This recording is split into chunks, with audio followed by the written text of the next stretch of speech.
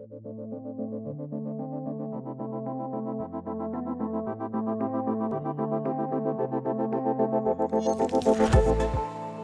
application developers expect to use modern development environments and tools.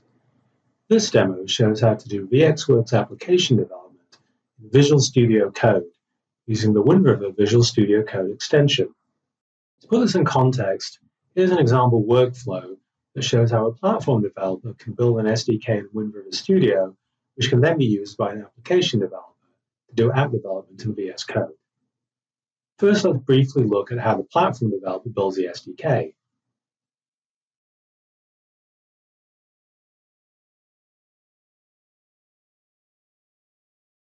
Next, to get started, the application developer installs the Wind River Studio extension, which is available in the VS Code Marketplace.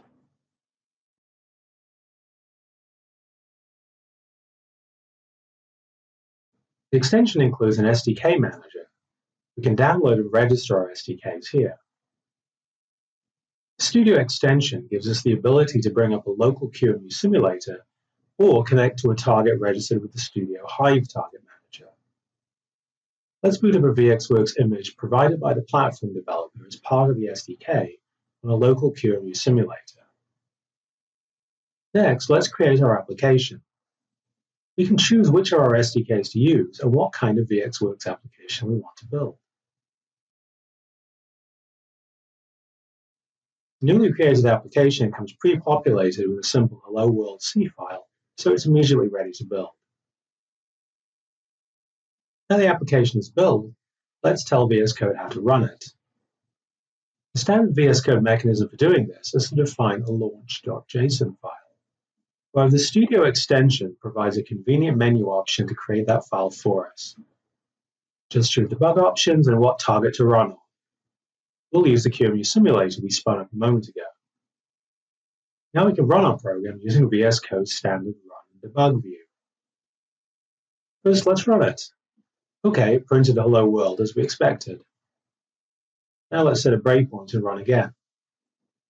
This time we see it hit the breakpoint. Now we can continue, and again we see our expected output. Okay, so that was easy enough. Let's look at a more interesting example. Let's run it. It looks like we expect to see success being printed. Actually, hold on, what's this 1 here? VS Code is telling us that there was a build warning. Let's take a look. Okay, simple enough to fix. I forgot to return a value from this function. Let's try again.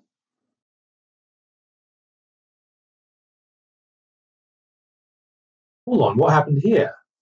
The debugger stopped at this line. Okay, well, let's take a look at the call stack. We can expect the values of local variables.